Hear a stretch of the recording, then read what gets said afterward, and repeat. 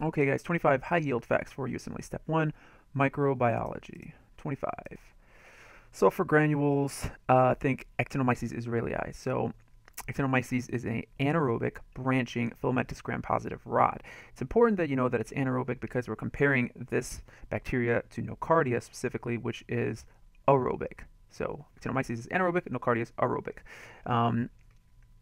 Actinomyces causes cervical facial actinomycosis, which is essentially you can have a patient with a big mass on their face or neck. It's going to be non-tender, draining, thick yellow pus. The reason I put an emphasis here on non-tender is because you're going to have a lot of other conditions that are going to cause tender masses. For example, epiglottitis is one. Something in your differential. You have Ludwig's angina. So just remember that this particular condition, the cervical facial actinomycosis, is non-tender. Treatment is with penicillin, and you could incise and drain the lesion potentially, but you want to remember that your drug of choice here is penicillin. Now again, we're comparing this to Nocardia, which is an aerobic branching filamentous gram-positive rod. So it has a lot of the similar features in terms of its histologic features to Actinomyces, but it's aerobic. It's also weakly acid-fast, so that's where it's going to kind of distinguish itself again from Actinomyces. Actinomyces is not acid-fast at all, whereas Nocardia is weakly acid-fast. And there's a SNAP mnemonic here, so sulfa drugs, your TMPSMX, that kind of thing, is going to be used for Nocardia, and again, the penicillin is for the Actinomyces. 24. The Ixodes tick is the vector for Borrelia, Anaplasma, and Babesia. So, when you see Ixodes scapularis, you're thinking immediately it's Lyme disease, right? That's not always the case. So, Lyme disease is easily distinguished from these other two bugs, right? So, Lyme disease, you have your erythema migrans. This is the rash that you see here. And my saying is, when in doubt, you treat with doxy. So that's something I kind of always told myself, and it usually is right. If you're not sure, usually treat with doxy. And Lyme disease is one of those where you're going to treat with doxycycline if it's in the early stage. Later stages, when things really get bad, like if you have a third-degree AV block or you have a bilateral facial nerve palsy, encephalomyelitis, anything like that, when things really get bad, someone's had Lyme disease that went untreated, then you're going to use IV ceftriaxone. That might be a little bit beyond the scope of step 1, but there you have it. Also, avoid doxy in pregnant patients and children, particularly less than 8 years old, as you know, it can cause teeth color changes and other side effects. So, Babesia is basically your North American malaria. I think that's kind of the way to look at it. So, it causes severe hemolytic anemia. So what are you going to have in hemolytic anemia? You're going to have a high LDH, you're going to have a low haptoglobin, you're going to have increased unconjugated bilirubin. So these are all things, when you see these things, when you're reading first aid or whatever it is, think about what you will actually see in a stem that would lead you down this direction, and then make that connection with this this agent. So Babesia is in northeastern U.S., so you might have these recurring fevers. It might look like malaria, but this person's from Maine or something, and they haven't been out of the country. So it's unlikely that you're going to get malaria. It's probably Babesia. Is there a tick bite? Is that something that you want to ask and look for? They're going to have these intra-erythrocytic ring forms, which are these Maltese crosses here. That's pretty much pathognomonic. If you see that, you have your diagnosis. And you treat with tofequone and azithromycin, kind of similar to your malaria treatment, minus the azithromycin. Okay, Anaplasma and Ehrlichia are very similar. First thing to distinguish these two is that Ehrlichia infects monocytes. Anaplasma affects granulocytes. Step 1 loves to ask these very nitty-gritty kind of things, so that's something to note. The second thing is Anaplasma, again, is transmitted via Ixodes scapularis. Ehrlichia is transmitted versus Amblyopia americanum, which is the Lone Star tick in southeastern U.S. So if they tell you that the patient is from Arkansas, or Oklahoma, they're pushing you in this direction. Just to plug this in here, if it was southwestern United States, you might be thinking coccidiomycosis. But these locations, they're going to usually put in the question for a reason. They have to put you down this road somehow, because there's a lot of diseases that cause leukopenia. Anaplasmosis and ehrlichiosis are two of them, but there's many others, so they're going to have to give you some more. I also put on here that ehrlichiosis is also known as Rocky Mountain spotted fever without the rash, because of the flu-like prodrome and that kind of thing. And you also treat Anaplasma with doxycycline. You can also use it for Ehrlichia, because when in doubt, you treat with doxy. 23.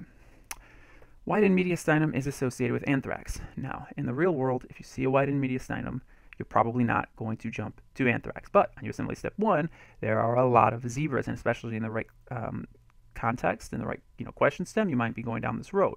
Your differential diagnosis here would be like an aortic aneurysm or aortic dissection, which would both be much more likely than in anthrax.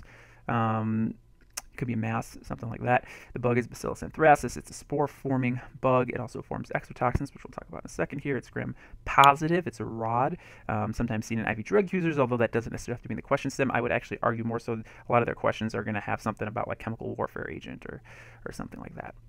So the toxins. You have a protective antigen, which essentially binds the cell surface, and that allows entry of the edema and the lethal factor. The edema factor binds calmodulin and basically acts like an adenylate cyclase. So what does that do? That causes these black eschars and all these edematous borders. So that's something to look for. You see a necrotic black eschar surrounded by edema. That's because of the edema factor, and that's something that's seen prevalently with anthrax. The lethal factor destroys cells. It results in macrophage apoptosis. It cleaves, being really specific here, it cleaves the amino terminus of your mitogen activated protein kinases, your MAPKKs, inhibits their signaling pathway. So there's no signaling pathway, so the cells can't survive, and so they undergo apoptosis. So the edema factor causes these lesions, the lethal factor causes macrophage apoptosis, so the bacteria can proliferate. Okay, cutaneous anthrax is the most common manifestation. It is painless, and that's has something to do with these toxins and the inability for the nerves to respond, but it's painless. It can be itchy. You can have a central vesicle or bullae, and again, key words here: painless, necrotic, black eschar surrounded by edema. Those are all important. You treat with ciprofloxacin, or when in doubt, doxy, right? Pulmonary anthrax is a less common form of the disease known as Wolff-Sorter's disease.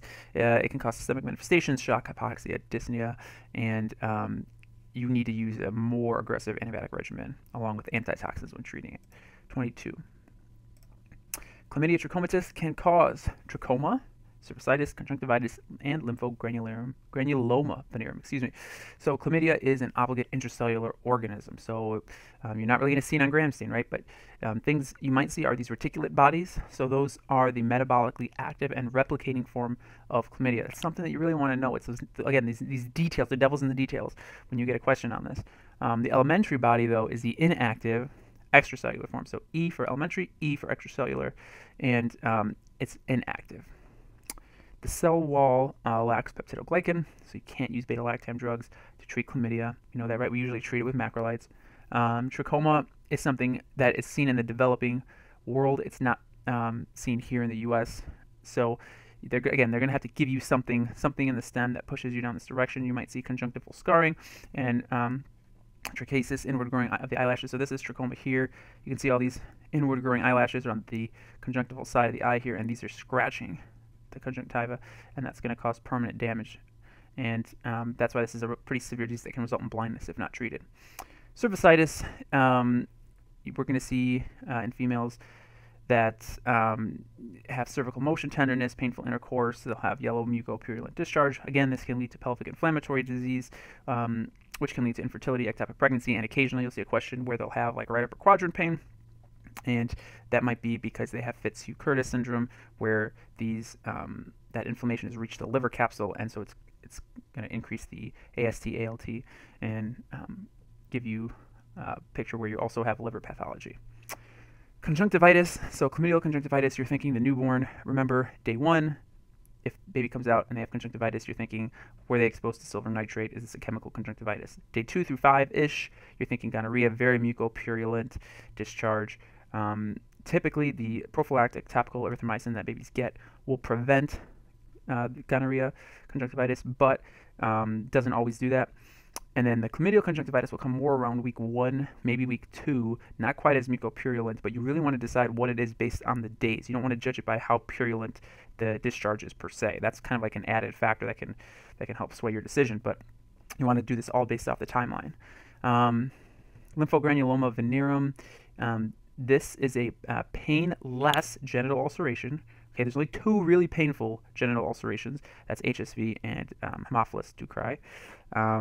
So this is painless, and the actual lymphadenopathy, though, the buboes, that's painful. So you'll see them along like the inguinal creases and that kind of thing. Though that's what's painful, but the actual lesion itself is not painful. You diagnose this with nucleic acid amplification testing in most cases here. And if you have chlamydia on histology, you might see cytoplasmic inclusions. different from some of your viral, like HSV, where you'll see intranuclear inclusions. Treatment is azithromycin, and this is not for all of these, but in general, you would treat chlamydia with azithromycin. But here I put it down here. If you're suspecting possible Neisseria for like cervicitis, you would give ceftriaxone along with azithromycin. And then if it's a neonate, you can give topical and oral erythromycin. You gotta be careful with the oral erythromycin though, and because they could even throw in a question like, what's the biggest side effect of oral erythromycin in neonates? And the answer would be pyloric stenosis. 21. Strep bovis / gallolyticus has a strong association with colonic neoplasms, something you should definitely know. You'll usually see this bug in infective endocarditis. It could be a bacteremia. It's known as group D strep. It's not hemolytic at all, and it grows in the presence of bile. Can't grow in your sodium chloride broth, and that's how you differentiate it from your enterococci. Also, it's pyrrolidin. Definitely can't pronounce that. P-arylamidase negative. So, another distinguishing factor from your enterococci. So these are just two ways you can kind of distinguish them. Also know Clostridium septicum is kind of similar to Strep bovis, where it's associated with these colonic neoplasms. So like, let's just say that you have a patient that they have a heart murmur, they have a fever, they have splinter hemorrhages, and you do a culture and you get Strep bovis, and it might say, what's the next step? The next step would be colonoscopy, because you want to just look and see if there's any of these colonic neoplasms or any pathology in the colon. 20. Staph aureus and Bacillus cereus cause rapid onset of symptoms of diarrheal illness. So that's because these two release a toxin. Staph aureus is found in custards, mayonnaise, and potato salad, among some other things. Those are the big ones. Bacillus cereus is classically associated with reheated rice. Probably have heard that a few times. And both cause a watery, non-invasive diarrhea. So I just put something here for your viewing pleasure, where blue is watery, dark red here is bloody, just to distinguish some of these causes. If they're black, it could be either one.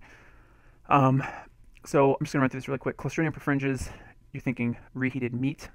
And this is going to be not quite as quick of an onset as the Staph aureus and Bacillus cereus. It might be like post 6 hours after eating it, as opposed to these other two, which are like 1 to 6 hours after you eat.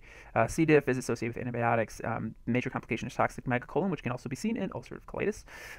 E. hec is associated with undercooked meat. You're thinking classically for HUS E. coli 0157H7. There's also two other major forms of E. coli. That's your toxigenic form, which is watery diarrhea, and your invasive form, which is bloody because it's invasive. Legionella is associated with contaminated water. Classically look for that hyponatremia, very severe hyponatremia, and they're probably also going to have a pneumonia.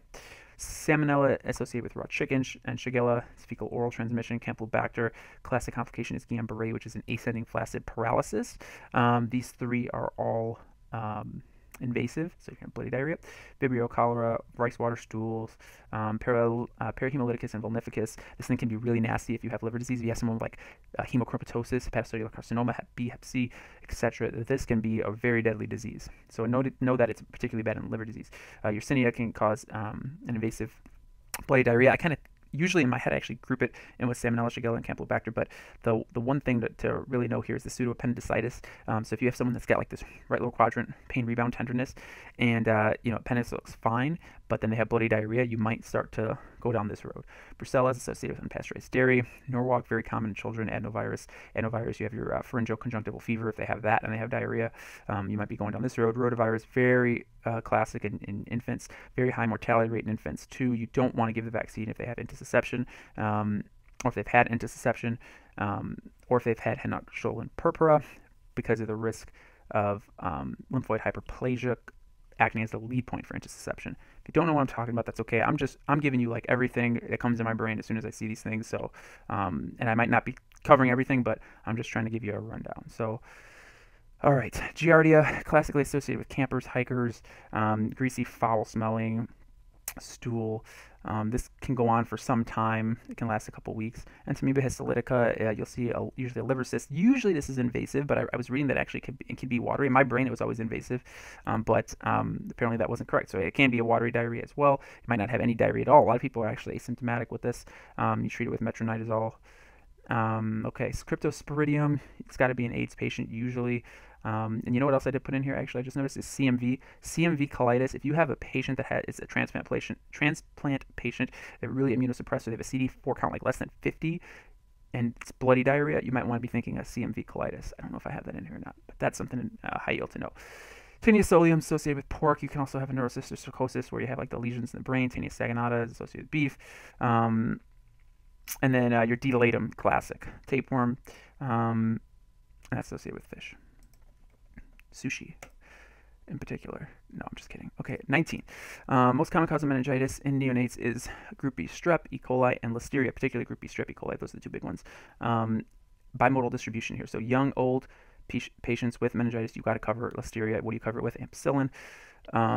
Between 3 months old and 34 years, your two most common bacteria are Strep pneumo and Neisseria. Over 35 years old, Strep pneumo is the most common.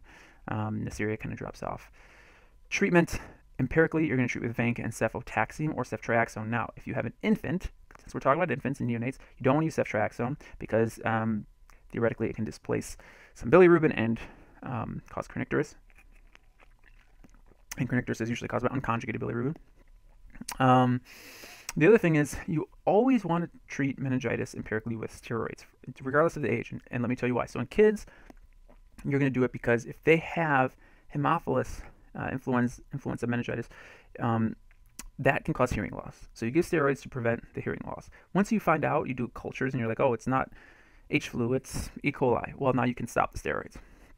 In adults, you do it because you have Strep pneumo actually can cause complications that the steroids can help prevent. Once you find out that it's not Strep pneumo in adults, you can discontinue the steroids. But in both cases, if it's part of the question somehow that, what's the other thing that you have to add to your vanc and your, cefotaxime or whatever, the answer might be steroids like dexamethasone. 18. Silver stain is used for Pneumocystis and Legionella. Some other stains I put on here. Giemsa stain. We have the periodic acid shift stain. You want to think Whipple's disease. I've seen that come up so many times. Zeal-Nielsen for acid-fast organisms. I've listed them here. India ink for Cryptococcus neoformans. Carmine is another stain you can use for Cryptococcus for making the capsule red. And then I've also put on that mycoplasma and ureaplasma have no cell wall. 17. Bendazoles work by inhibiting tubulin polymerization. Just in general, it's good to know the mechanism of action and side effects of all these drugs, and because just because you know the drug that's used to treat the disease, it's usually not enough. Usually, you have to know a little bit more to get most of these questions right. I also included, because these always used to confuse me, which drug goes with which bug, and the way that I remember is just kind of remembering the ones that like ivermectin is only used really for river blindness, this onchocercasis. And then I probably didn't pronounce that right. And then strongyloides, and then the diethyl carbamazine is used for loa loa, and this is the Borrelia bancrofti, I believe. And then the praziquantel and the albendazole mebendazole are used for some of the same organisms.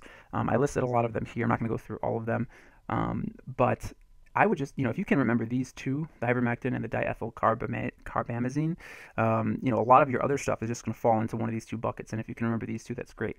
The ivermectin works by binding to glutamate-gated chloride channels, causes hyperpolarization, because that's what chloride does, right? And then chloride and potassium both would cause hyperpolarization. And then the diethyl carbamazine is going to inhibit arachidonic acid metabolism, and that makes the helminth more susceptible to the host immune system. And then remember that bendazoles work by tubulin polymerization inhibition, and praziquantel doesn't really have a mechanism of action, so that saves you one less thing to remember.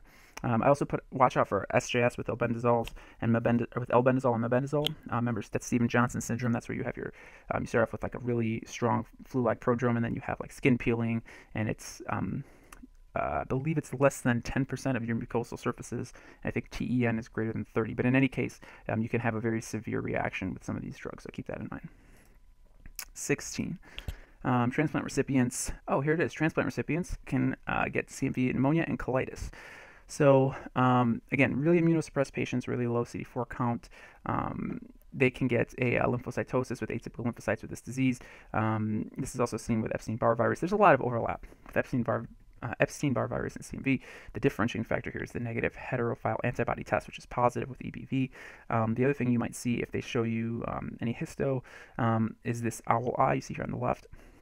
So it's like a single eye, whereas if you have two eyes, now you're thinking more Reed-Sternberg cells, you're thinking more Hodgkin lymphoma kind of thing. And then treatment, ganciclovir, valganciclovir. 15. Liebman-Sachs endocarditis is culture negative and associated with lupus. And the reason I put this on here is because I wanted to go through, there's a lot of culture negative things that can give you vegetations on valves. So Liebman-Sachs is one. So if you have someone that has lupus, right, mallar rash, thrombocytopenia, leukopenia, anti-double-stranded DNA, etc., etc. And they have vegetations on a valve. You might be thinking Liebman sacs, especially if it's culture negative. Haystack organisms are classically also culture negative. The one that I want to call to your attention here is Ichinella corrodens, classically associated with poor dentition. Coxiella, also culture negative. Bartonella, remember that's cat scratch disease, also culture negative. And then you have your metastatic endocarditis here. So if someone has cancer, you can also get vegetations on valves. Pathology, pathogenesis. So endothelial damage on the surface of a cardiac valve causes a thrombus to form. Bacteria typically adhere to that, and that's how you, it gives them almost like a nidus for causing infection. What are you going to see on exam? New heart murmur, fever. These are obviously very common. As we go down the list, things are less common. Roth spots, I think, are only seen in like 5% of patients, and that's where you have those retinal hemorrhages. And this is all of this stuff is really is embolic phenomena, right? Splinter hemorrhages in the fingers, all that stuff. Those are all little embolus that are just traveling and clogging up small vessels. You can also have a big embolus, right? You can get a stroke from this. You can get a splenic abscess. You can get a lot of things. So a lot of things can be a result of infective endocarditis. If it's left-sided, you got to think stroke, like I said, splenic abscess, renal infarction, all that stuff. If it's right-sided, you're going to be thinking more of like pulmonary embolus, that kind of thing, just anatomically. The most common cause overall of infective endocarditis is Staph aureus. That's why you empirically treat with vancomycin, and you're also going to tack ceftriaxone on there for other organisms. Viridans is classically associated with dental procedures. It's subacute, kind of forms over a long period of time. We already said Strep bovis is associated with colon cancer, so you do a colonoscopy. Enterococcus is associated with UTI and GU procedures. So someone that just had a UTI, now they have a heart murmur, maybe you're thinking Enterococcus. Prosthetic valves, you're thinking staph epidermidis. Remember, that's coagulase negative. Prosthetic valves, though, you can also have Staph aureus growing on those as well. So they're going to have to kind of give you something. But, okay. 14. Clostridium tetani produces tetanospasmin, which cleaves synaptobrevin, which essentially blocks the release of glycine and GABA. Remember, glycine and GABA are inhibitory neurotransmitters, so you're blocking the release, so you're inhibiting the inhibitor, and that's going to cause a lot of stimulation. So this is sometimes seen neonatal if they have like a midwife or something that's helping with the delivery, they have a dirty umbilical stump, it's not sterilized. Tetanus can colonize there. Classically, we vaccine for this with 2, 4, and 6 month DTaP, and then at 15 and 18 months they get their 4th dose, and then around 4 to 6 years they'll get their 5th dose. Then you give them Tdap in adolescence, and then you get TD in 10-year intervals. What does it look like in terms of clinical picture? Spastic paralysis, right? The muscles are really tightening up. Trismus, you have like the lockjaw. You have the rhizus sardonicus, where their eyebrows are up, and their whole face is almost spasmed, and then you have the spinal muscle spasms, and you can Google some of these terms, and you can look up the pictures to kind of get an idea of what you're looking at. You probably have seen them before. Now, if there's 2 major types of wounds that you can get if for example, like if there's a nail on the floor and you step in it, we consider that usually a dirty wound. Clean wounds are just minor injuries. So the thing I want to call your attention to here is the dirty wounds. So if you have a dirty wound, so let's say you step on a nail. The first question is, are you vaccinated? So let's just say you're not vaccinated. You've never been vaccinated, or you don't remember ever being vaccinated. In that case, you're going to get the tetanus immune globulins, which is the passive immunity, as well as vaccination, which is the active immunity. If you do have vaccination and you stepped on the nail, you have vaccinations, they're all up to date. The question is, when did you get that last booster? Was it more than 5 years ago? Because if it was, let's boost you again with another tetanus booster. You don't need the immune globulins because you already have some immunity to this. So we're just giving you a booster just to kind of kick up the response a little bit higher than it already is, right? If you've got a booster, a year ago and you stepped on this nail, you're good. That's it. You don't have to do anything, okay? And then I just put the clean wound synopsis on here for completeness. 13. HIV virus GP120 attaches to CD4 positive T cells. So I'm going to walk you through this process. So HIV, the virus, is going to attach to CD4 T cells, specifically ones with CXCR4 or CCR5 binding sites. And it's going to do this through this GP120. Now, when it does that, it's going to uncoat, enter the cell. The RNA genome of the HIV is going to be reverse transcribed into DNA, okay? So the RNA is going to get turned into DNA once it gets in the cell. The DNA from the HIV is then going to get put into the host genome. Once it does that, it's going to be read by the host machinery, right? DNA polymerase and all that stuff. And it's going to code for more viral particles. Those viral particles will build up, build up, build up, build up inside the host cell, and eventually it'll lyse the host cell. And it will release all these viral particles into the bloodstream, and the cycle will repeat. So then, a new HIV virus with all this machinery is going to bind to a new cell with GP120 and CXCR4, CCR5, uncoat, reverse transcribe its RNA to DNA, integrate, and build more, and then burst that cell. And it's going to happen over and over again on these CD4 cells. If a person doesn't have CXCR4 or CCR5 in their cells, let's say they have a mutation, it's going to be very difficult for HIV to attach, and so those people will be more immune to the HIV virus, right? Okay. The ENV gene codes for GP160. GP160, right? 160 is equivalent to 120 plus 40, and then you just got to add 1 here. So 160 from the ENV gene, I think envelope, makes the ENV gene makes GP160, and GP160 makes GP120 and GP41. So if you add these two together, again, they get pretty close to 160. So GP120, we just said, is used for attachment. GP41, 4 for fusion and entry, right? So this would be the second step. So we attach first, then we fuse and enter the cell. Now our GAG gene is going to be responsible for P24 and P17. The clinical significance here is that P24 is associated with the viral capsule, which is something that we are detecting when we do HIV serology. So when we're doing a screening, for example, and we do HIV 1-2 antibodies, we might also do the HIV P24. And so we're trying to detect this viral capsid from the GAG gene. P17 is the matrix proteins, also coming from the GAG gene. The POL gene codes for your reverse transcriptase, right? Once we get in the cell, we have to use that to convert the RNA to DNA. It also codes for an aspartate protease and an integrase, right? Integrase is used for getting into the cell. Protease is used for cleaving some of these other proteins, like I believe the GP160 to the GP120 and 41, but don't quote me on that. Okay. 12. Pneumocystis jirovecii is an opportunistic infection occurring at less than 200 CD4 count. So I put some of the big ones on here. There's a lot of different things that can happen when this CD4 count is low. You can get candidal plaques on the tongue, thrush, right? You can get that with a CD4 count less than 500, technically. For it to be like a candidal esophagitis, though, where it invades the esophagus, then it has to be less than 200. CMV and esophagitis is classically associated with these linear lesions on the esophagus, and HSV esophagitis are associated with these very painful circular lesions in the esophagus, like ulcers. PCP, we just said less than 200, and Cryptosporidium parvum, we said diarrhea, again less than 200. Histoplasma, less than 150, particularly if you're Mississippi River Valley. Toxoplasma, less than 100, you're looking for ring-enhancing brain lesions. MAC, less than 50, and then I put on here Kaposi sarcoma, cat scratch, and PML from JC virus reactivation. So I'll talk about all of these probably in another video. I don't think I hit on much of these here just because there's so much material, but these are all diseases you want to be familiar with because you'll probably get a couple questions about immunocompromised HIV patients. The last thing I put in here, this sometimes throws people off.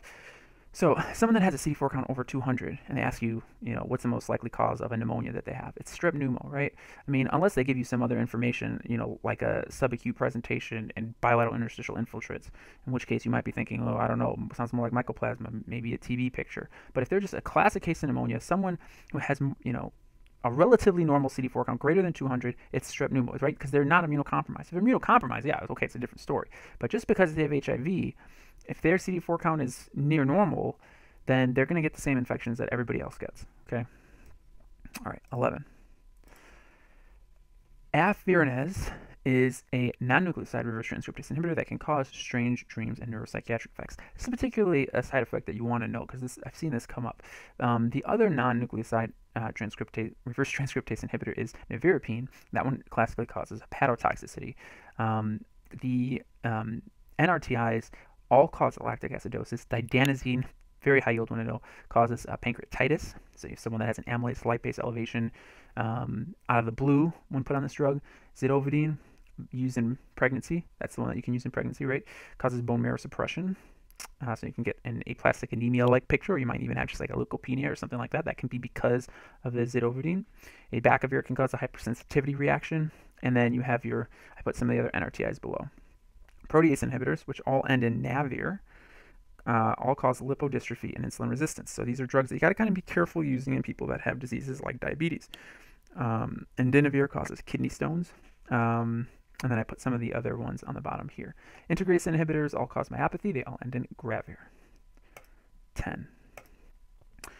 Most genital lesions are painless, except for HSV and Haemophilus ducreyi, which we just I think we talked about that earlier in the video. So HSV is far more common in developed countries than Haemophilus ducreyi. So if they give you a patient that comes in and they got and they just describe painful ulcer lesions, and that they don't really give you a lot to go on, you might want to go towards HSV unless this person's an immigrant or something like that, because I think there's only like 30 or 50 cases of ducreyi in the whole U.S.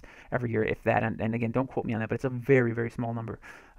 Treponema, right, syphilis, primary syphilis, painless, and you will have lymphadenopathy. Now, the lymphadenopathy can be painful, but the actual lesion itself will be painless. Condyloma acuminata, right? This is your HPV, classically 6 and 11.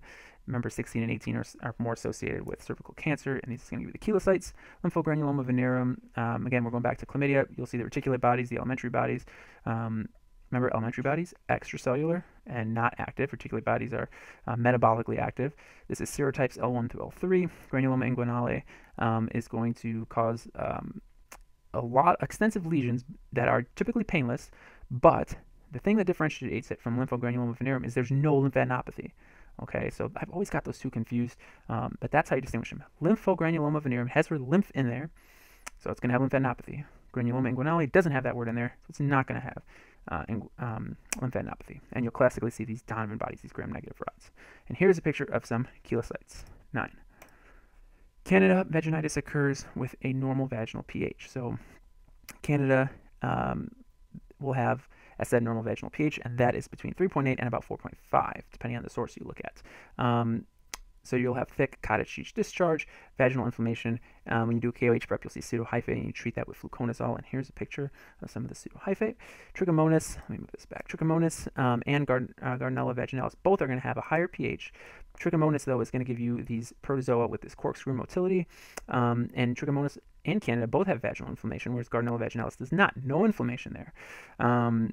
Trichomonas is going to cause a thin yellow-green malodorous, keyword here, frothy discharge. Whenever you see frothy discharge here, and this is not in a book anywhere, this is just in my brain for some reason, this is pathognomonic. When you see frothy, you think Trichomonas. Wet mount microscopy is what's used to diagnose it. You treat it with metronidazole. You also want to treat the sexual partner because it can be sexually transmitted. Unlike Gardnerella vaginalis, which is not sexually transmitted, also treated with metronidazole. The big test here is the positive whiff test. You get an amine odor when you add KOH. And again, no inflammation with Gardnerella. All the other ones, there is inflammation. And this one you have your clue cells, which is, you have your bacteria that are all over the place here on this cell, and that's a classic depiction of bacterial vaginosis or Gardnerella vaginalis, right? And then here's Trichomonas, and then here's your Candida. 8. Post-auricular lymphadenopathy is highly associated with rubella. Okay, so here I'm comparing a lot of rubella and measles. The other thing I just want to say, it just came in my head, epitrochlear lymphadenopathy is classically associated with syphilis as well. So those are kind of two, you just remember where the lymph nodes are and you can pretty much figure out the answer. So if they tell you post-auricular lymphadenopathy, you should be like 95% chance they're talking about rubella. Epitrochlear lymphadenopathy, 95% chance they're talking about syphilis, right? Okay, so rubella is a tocovirus, positive RNA virus, as opposed to measles, who's negative RNA. I just remember measles, man. Measles is mean, and it is a lot worse to have measles than rubella, so this one's negative. Now, that stands true unless you are a fetus, in which case you have a congenital infection from rubella.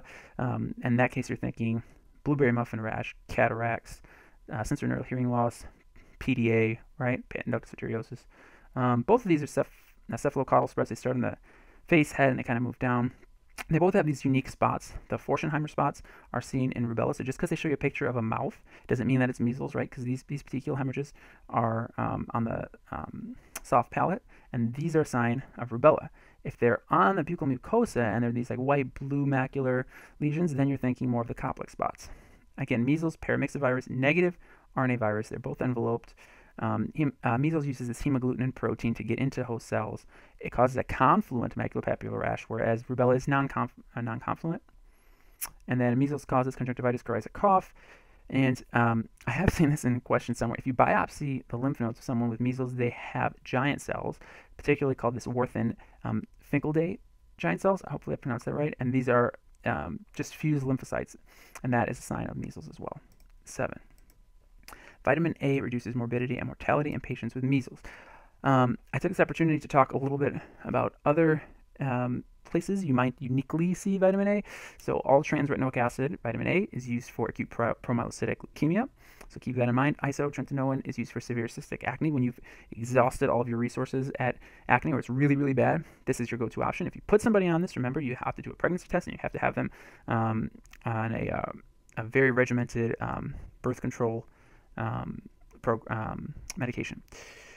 And that's because it's a severe teratogen. Okay. High levels of vitamin A are also associated with pseudotumor cerebri. So there's a lot of things that can cause pseudotumor cerebri theoretically, like growth hormone tetracyclines. This is just another one of those things. I mean, if you're trying to be like in the 270 club or whatever you want to call it, and you want to know everything, this is something that potentially I think could show up. But or if you see a patient that's overweight and they're having a diplopia and they're taking vitamin A, or they're taking isotretinoin for acne or something like that, you can start to build a picture for pseudotumor cerebri. So just thought I'd put that in there for you. 6. Hep B is the only DNA virus of the hepatitis virus family. All the rest are RNA. It's partially double-stranded. I'm just going to go through the mechanism of action here briefly. And before I do that, it's transmitted via blood exposure, sexual contact, perinatally. So there's a lot of different ways you can get Hep B. It deals all of its damage in the liver. Surprise, surprise. So the positive strand of the Hep B DNA is synthesized and then converted to closed circular DNA in the liver, the hepatocytes. So that's the cccDNA. So here's your virus. It enters, it goes into the cell via endocytosis, and it gets the nuclear material imported and closed to form this cccDNA. Then, through reverse transcription of the genome, it creates RNA, which then becomes encapsulated. So here, I believe this is this side here. And then the new negative and positive strand is eventually synthesized, and the partially double-stranded HBV DNA nucleocapsid can now go on to produce and enter more hepatocytes and eventually produce more of the cccDNA. Now, the other thing about the cccDNA, you see this is one route where you're making more negative positive strands, but it's also transcribing the Hep B surface antigen, which leads to glycosylation of the virus here. So it's kind of doing multiple things, multiple forms of transcription, and it's really a complex cycle, but this is the gist of what you should know in terms of its mechanism of action. 5. The window phase of Hep B virus infection has an elevated IgM anti-core, and it can also have elevated Hep B DNA. So let's just go through these all really quickly. So early phase, right? Early phase of infection, the antigen is going to be elevated. Why is the antigen elevated? Well, remember that cccDNA is going to be producing it, right? And so when you're infected initially, you're going to have the antigen. Now, you could also have hepatitis B E antigen, and this is just basically telling you how the level of infectivity of the virus. So if they ever ask you what's the E antigen telling you, it's the level of infectivity of the virus. The core is going to come on pretty early after you're infected, so that might be elevated as well, and you might have a high level, you should have a very high level of this HBV DNA. Okay, so that's the early phase. In the window phase, it's like, okay, now you're starting to kind of get over things. You're still going to have your core around, but that surface antigen is going to be pretty much completely gone at this point. So, but just because you don't have a surface antigen, it doesn't mean that you've recovered yet. Okay, so in the window phase, the only thing that might be elevated is the core. You might not even have any more HBV DNA depending on how much you're clearing this thing. So the thing to remember about the window phase is you might just have IgM against the core during this period. In the recovery phase, now you have IgG against the core because enough time has gone by for you to make your IgG. The anti-Hep B surface antigen will also be elevated, showing that you've recovered or are in the process of recovering from this infection. And you'll also have your anti-HBe, and you can still have the HBV DNA in a recovery phase. Now, in the immune phase, once you've completely cleared this thing, now the HBV DNA is going to go away. So that's the big difference when you get to that stage. Okay. Chronic carriers will have the surface antigen elevated because they've never cleared it. And they'll have IgG against the core because enough time has gone by to make IgG. But again, they don't have the antibody, they don't have the anti-Hep B surface antigen, they just have the surface antigen. So that shows they're still infected and they have not cleared the disease. If you're vaccinated, you have the anti-Hep B surface antigen, but you don't have a core, right? You don't have an IgM, you don't have an IgG against the core. And the reason for that is because you were never infected. You literally just got enough to form this anti-surface antigen. You don't have a core. So that's a big thing to know. It's particularly high yield to know that. And if you were immune because you had the infection in the past, that was basically you going down this whole path: early phase, window phase, recovery phase, and now you're here. So you end up with the core, the IgG against the core, and you have the surface, the anti-Hep B surface antigen. Okay, so know this. 4. Reassurance if patient with known immunity exposed to Hep B. Okay, so what I'm trying to say there, that's really not a very good way to say it. So if you're exposed to Hep B, you have immunity to it, all you gotta do is reassure the patient. Okay, now let's talk about cases where people are exposed but don't have known immunity. So let's say that a child's born to a mother with Hep B. She has active infection, right? In that case, you got to give the child the immune globulin, HBig, but you're also going to vaccinate within 12 hours of birth anyway, right? You got to give them both because she has an active infection. You got to give some passive immunity. Similarly, someone that's exposed that has unknown immunity or they are not immune, they're going to get the same thing. HBig, because you got to give them passive immunity. They were just exposed, and you want to start creating an immune response, so you give them the Hep B vaccine. Also note, Hep B and C, if it's chronic, increases the risk of cirrhosis, right? All that chronic liver damage, and that can cause hepatocellular carcinoma. 3. Hepatitis C is associated with essential mixed cryoglobulinemia. Hepatitis C is associated with so many things, okay? I'm just going to kind of talk you through the things that I think are particularly high yield to make an association with for Hep C. Before I do that, let's go through what is mixed cryoglobulinemia. That's when you have the cold agglutinins, right? The IgM antibodies. This can also be seen with mycoplasma, by the way. They make these IgM antibodies, and remember, those are really big, and so those can kind of get stuck in the distal limbs, give you some arthralgias, palpable purpura, hepatosplenomegaly, you have some kidney disease, potentially hematuria, proteinuria, in the setting of an underlying Hep C infection. Okay, so that should make you kind of suspect this. Very unique skin lesions, right? Palpable purpura, you're not going to see very often unless you have meningitis or a neck fash or something like that. And then hepatosplenomegaly, and then kidney problems too. So it's an interesting mixed bag of things here. You diagnose it with serum cryoglobulins. You're also going to have low complement because you're using up some of your complement. And again, you have hepatosplenomegaly, so surprise, surprise, the liver enzymes are probably going to be elevated. Treat the underlying Hep C, and that usually resolves the mixed cryoglobulinemia. You can use plasmapheresis to get out some of these cryoglobulins to relieve some of the symptoms, but that's more of a transient thing. You've got to treat the underlying Hep C to really relieve the disease. You can also give them cyclophosphamide or immunosuppressant, something like that, to make things better. By the way, what's the major side effect of cyclophosphamide? Hemorrhagic cystitis. Okay. Let's get back on track here. So, other Hep C associations, membranoproliferative and membranous nephropathy, are both classically associated with Hep C. Hepatocellular carcinoma, we just say chronic liver, anything that causes chronic liver damage, whether it's alpha-1 antitrypsin deficiency or hemochromatosis, those are all putting you at risk for hepatocellular carcinoma. B-cell non-Hodgkin lymphoma, again, another key association with Hep C. Autoimmune hemolytic anemias can occur, porphyria cutaneous tarda, and again, when you're seeing these, it's one thing to memorize these, but then it's another thing to know in a question stem, what are they going to say, right? It's going to be someone that's, that's had Hep C for years, right? And then now they're having blistering skin lesions, right? Or maybe they're having hematuria all of a sudden, and they're having swelling, and they're hypercoagulant. Maybe they got a PE, right? Thinking glomerulonephritis. And the blistering skin lesions, thinking PCT, right? So that's kind of how you have to think about it. Lichen planus, right? Those are the P's, polygonal, parietic, papular plaques. And then you have autoimmune hypothyroidism, all associated with Hep C. 2. A nice clean slide for 2. Perform Hep C virus RNA testing after a positive anti-Hep C antibody screen. So just because someone's so what I'm trying to say here, just because someone's positive for Hep C antibody, it doesn't mean that they're over the disease, right? We just went through all those antibodies for Hep B. For Hep C, once you see that the antibody screen is positive, you have to see, do they have an active infection? The way I kind of remember this is Hep C is a chronic, it's almost always chronic. And so you don't really know if just because they have an antibody, if they've cleared the infection. The antibody is just saying, hey, have you been exposed? It doesn't say if they've cleared it. So you still have to get RNA testing. If they have HCV RNA, then they have an active infection. 1. Hepatitis E is associated with fulminant hepatic failure in pregnancy. So remember that hepatitis E classically is going to be somehow in a stem with a pregnant patient. I don't see any other way they can ask you a question about hepatitis E. The highest risk is in the 3rd trimester. It's going to be someone usually that's traveling. It's transmitted via fecal oral. The way I kind of remember this part here, that fecal oral is associated with Hep A and E. So I think oral, so I'm thinking, where the food comes in, fecal, where the food comes out. And then I'm thinking all of the hepatitis viruses, A through E. A is where it comes, you start, aka where the food comes in. E is where you end, where the food comes out. And so that, I don't know if that helps you at all, but Hepatitis A and E are associated with fecal oral. That's how I remember it. Hope you enjoyed the video. Appreciate all the support, guys. Thank you for the comments. It definitely gives me motivation to keep trying to give you as good of content as I possibly can, and I hope you enjoyed the video.